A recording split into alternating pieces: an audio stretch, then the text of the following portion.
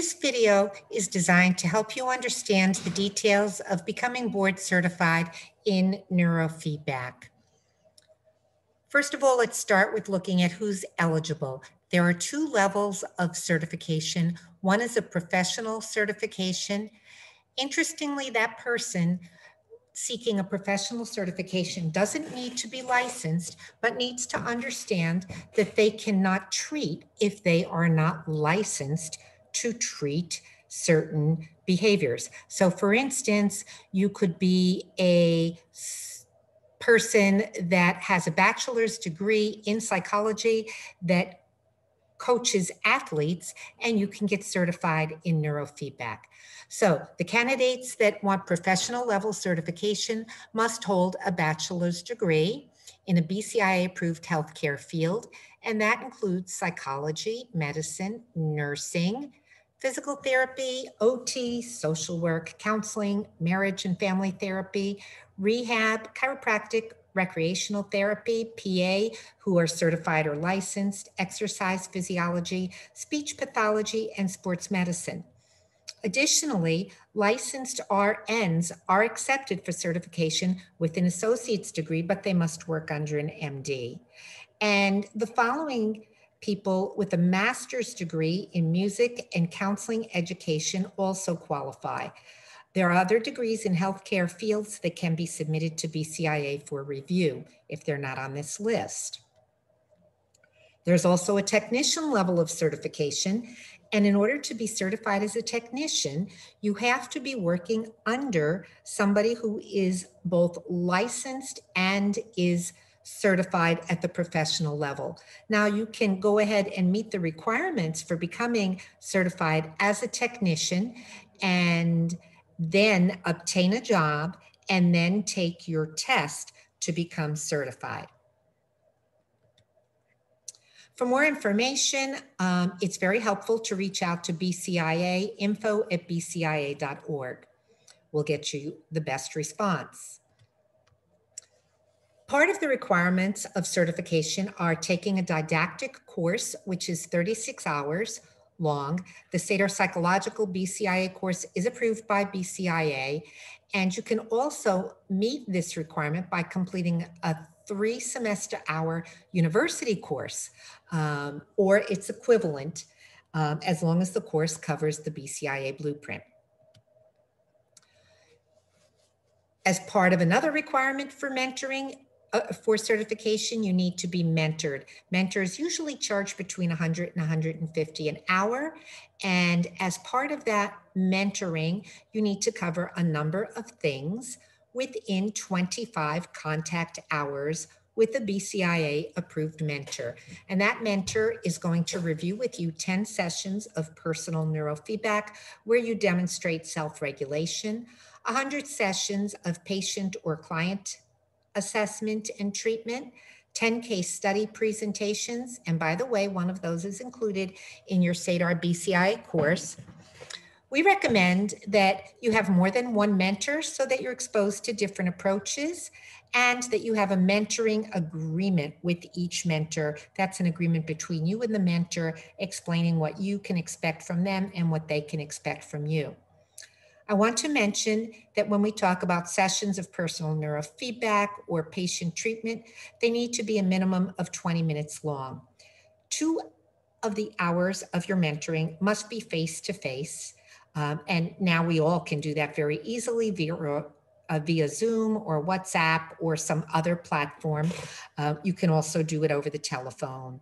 But most people are now doing a face-to-face thing electronically. With our mentors, we will set up a Zoom meeting and a simultaneous session via Parsec, which is a platform that allows us to look into your neurofeedback system and see exactly what you're doing. Included with your BCIA course, you have 1 hour of mentoring with either me or Mitch. And we have other mentors that are on our team as well. They are not included in the 1 hour that's included with your course, but we can set up times for you with other mentors. And all course attendees get a reduced fee of $125, where we usually charge $135 an hour for mentoring. Please be sure to email me to make sure that you get your 1 hour free mentoring set up when it's convenient for you. Also, as part of your certification, you have to demonstrate that you participated in the review of 10 case studies. 1 case study is included in your BCIA course, so now you have 9 left. The most economical way to obtain your case studies is through BCIA at this link, and this will take you to recordings of case studies that they have available for you, and many of them contain more than 1 case study. They may contain 1 or 2. You need to take a neuroanatomy, neurophysiology course within the last 10 years. If you have not taken that as part of your college coursework, we recommend that you take Fred Schaefer's course. This is a self-paced course for $150.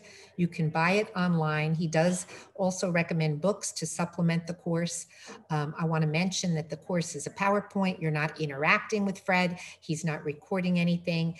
But he has tons of information and it's very useful. You need to submit an application at some point to BCIA. There's an application fee of $150, and here's a link for that fee for you. You need to take a written examination at some point. That's going to be accessed through the link that we have here. It's a 3-hour examination. It's mostly multiple choice. It covers the blueprint, so it should be covering areas that are covered in the course you're taking. Used to be that the exams were offered at university locations, but now, again, with COVID, all exams are virtual. If you're a professional, there are going to be 100 questions on your exam, and if you're taking the technician exam, there's going to be 50 questions. In addition to the fee, you have to pay a proctor fee, and that's an online proctor fee, and a separate fee paid directly to the proctoring service. So it's a little bit confusing. So in all, it's $300 plus $20 for the proctoring service. You can retake the exam if you need to. There's a fee for that. As you complete these different requirements, you can submit them to BCIA.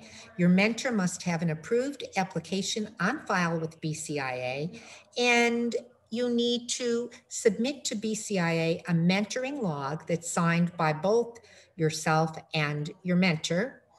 And your mentor must submit an essential skills form to BCIA on your behalf. And as I said, you have to take the test. So once you've done all of that, you've passed your test, you're going to be certified. And then what do? Keep practicing neurofeedback, keep learning. There's lots of opportunities for learning. You can look at AAPB, ISNR. The Northeast Region Biofeedback Society is a local organization that offers courses and keeps courses online. And then there are study groups that you'll come to find as you get to meet people. So reach out to people, attend conferences, talk to people.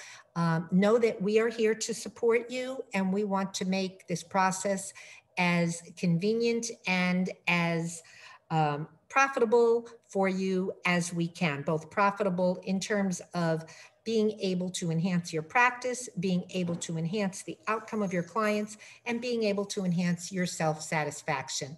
So thanks very much, and feel free to call me anytime or reach out to me. You should know how to do that by now. Bye now.